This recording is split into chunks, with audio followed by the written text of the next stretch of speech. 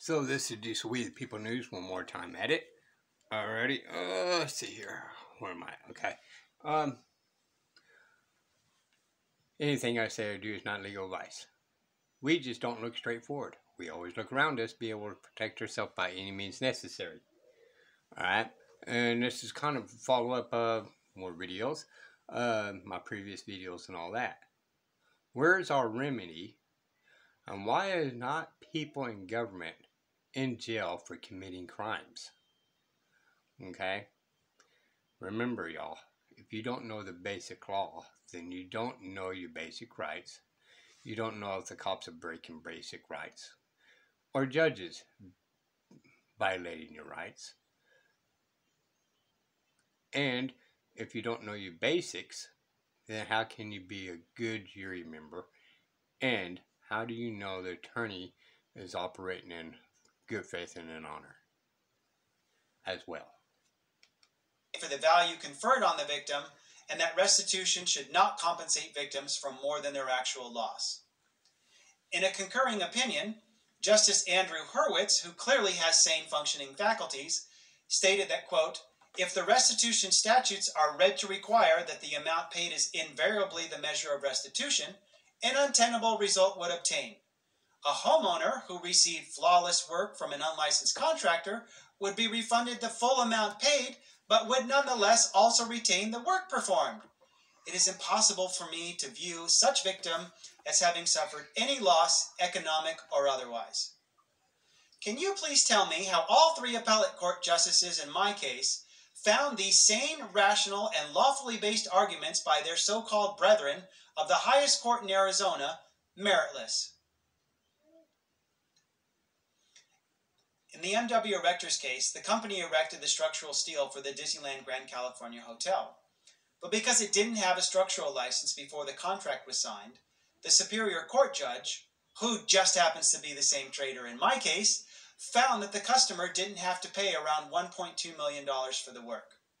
For nearly 100 years, this egregious abuse of authority has been used to destroy people of California and their businesses. And no matter how many times it is challenged in the courts, there is no judicial remedy. Despite admitting that the statute imposed a penalty in the M.W. Erectors case, the California Supreme Court upheld the judgment and failed to recognize any of the excessive fines clause protections, let alone a plethora of other constitutional issues I'll address in Part 2. All of these issues render the judgment void. It appears M.W. Erectors was forced out of business, unable to sustain a $1.2 million loss, and ultimately left California. Can you imagine the damages claims on the judges and their estates for these acts of fraud and treason for the countless cases since the inception of this statute? No wonder they refuse to admit any wrongdoing and throw your case out if you challenge their authority. And because you've gone through the court process already, that was your due process. No. Due process means that it's within the law, and they can't just, financially destroy me and call that due process. That's not how it works.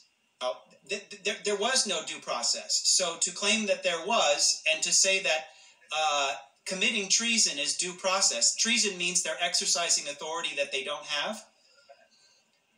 To commit treason and call that due process is absurd.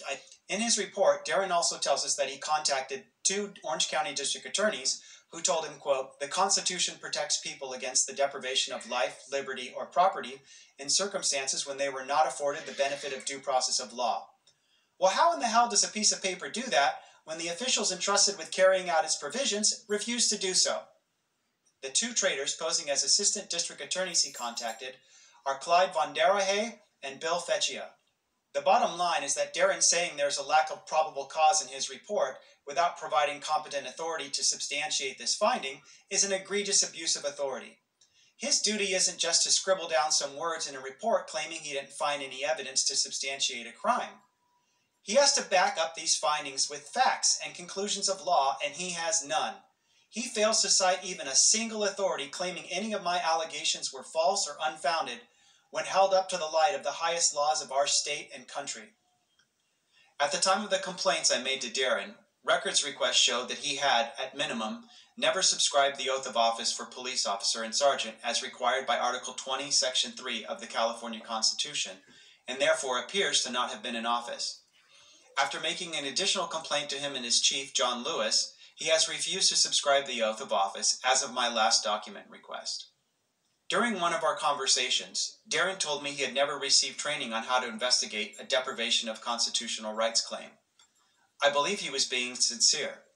So I shared with him that it's no different than any other investigation. Most of the rights to property and liberty guaranteed by our constitutions show up as penal code violations like theft, robbery, false imprisonment, etc., which are all just statutes recognizing these constitutionally protected rights and the myriad of ways they can be violated. You interview the victim, examine the evidence, and see if a violation has occurred. It's nothing other than basic police work, and he's had more than 20 years on the job with this. After Darren closed my case, I made a complaint to every member of the City Council of Newport Beach. I reported Darren's purported lack of training and experience, as well as his refusal to properly handle my complaint. I requested that the City Council ensure he was properly trained and provide me with an official who could properly handle my case. A few days later, I received an email from City Attorney Aaron Harp. He stated, quote, "Our office has reviewed this matter, and it is our opinion that the police department has acted appropriately regarding your complaint. In our view, this is a civil dispute that is properly handled by the judiciary and not by the police department. Hence, the City of Newport Beach will be taking no action related to this matter." End quote. I also made a complaint to Lieutenant Sean Paul Crawford of the Irvine Police Department. That's nothing here that I have to offer you, unfortunately, at the Irvine Police Department at this time. Crawford told me that because this situation wasn't happening in the city of Irvine, he had no jurisdiction. This is a lie. Our constitutions apply within the territorial bounds of this state and nation. Moreover, there is an agreement known as Protocol 101, signed by every chief of police and the sheriff of Orange County, that extends the authority of any officer to the entire county. This document was signed by the former chief of Irvine Police Department. Additionally, beyond the city limits, officers have the same arrest powers as private citizens. Crawford is also not subscribed an oath of office for any office he has held at the Irvine Police Department, according to records request responses. Let me show you. Article 20, Section 3 says it clear as... Okay, so this right here is very important. This is the reason why you get a copy of the oath of office and you state of what it says and see what the difference is and if they actually do in fact have the correct oath of office, people. So you need to be really careful of nitpicking these oaths of office, right? Does it match the state? Of course, now that being said, that they're all supposed to be having an Article 6 oath of office. If I remember correctly, it's been a while since I said it. Article 6 for Section 101. Every one of the office that's in government, working in government, that includes CPS and all that kind of stuff, even though it's a separate corporations, they're paid by the state. They're supposed to have the oath of office as well. And they're supposed to sign a Foreign Registration Act. Okay? Let's go ahead and proceed forward on that. Okay. Public officers, like police officers, shall, before they enter the duties of their respective offices, take and subscribe the following oath or affirmation. Let's just read the first few words of the oath together. I do solemnly swear or affirm that I will support and defend the Constitution of the United States. Now, let's look at this document produced by the Irvine Police Department that's titled Oath of Office and read the first few words. I, Sean Paul Crawford, will aspire to make the Irvine Police Department a world-class leader in policing. This is not even remotely an oath of office. But it gets worse. So even by that, there's still a contract between them. So when they break statutes, codes, rules, and regulations, you can actually still hold that contract with the city that's anything against you. But, there we go again. If they didn't take the oath of office, did they break the contract with the Constitution or not? Remember, everybody assumes They're not security guards for the city, and that's exactly what they are, and evidence right here, right? They're just a security guard. That's all. And somehow or another, the security guards have authority over you, allegedly. To the Irvine PD, quote, "Over the last couple years, the department has moved away from signing oath of offices, which is the reason you will only see one attachment for Lieutenant Crawford," end quote. I confirm this was an unwritten policy, obviously in direct violation of the California Constitution.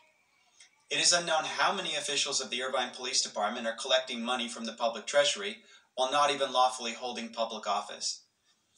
I also made a complaint to the Orange County Sheriff's Department, since they are the agency that has direct jurisdiction over the Orange County Superior Courts. My first complaint was made to Sergeant Salcida and Deputy DeMaio at the courthouse. DeMaio is the female officer you'll hear. Civil judgment. Yeah, it was a civil judgment. That's the problem we have. It's not like the judge walked up to you on the street and took your money by force of fear. Yeah. So, will you guys even take an information report? For what? No, it's no crime. You had a judgment made against you. An investigator is not going to investigate that. Hello? The judge doesn't have to point a gun to steal money. He just signs a judgment order without lawful authority. And this nonsense about a civil case? That has nothing to do with it.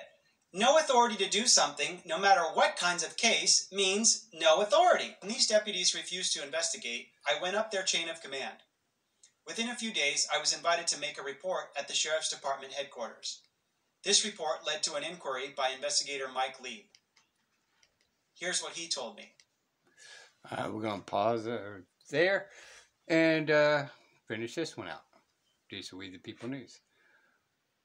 Their job when you vote the sheriffs in is to protect your rights against them. All right? There's the line right there. The sheriff is actually yours. It does not belong to the courts. It does not belong to the, well, it belongs to the jailer and all that. But the sheriff's job is there to protect you from government intrusion. They have the authority that they've been misled to arrest these judges. They do have it. But we've been misled of them saying they don't have it, and they sign contracts waiving their rights after you vote them in. Their contract is with we the people, not with the government. It's a different entity, separate entity, that they combined into one and the same. But it's where we are today. Get your sheriffs back in line. These are We the People News. Bye, y'all.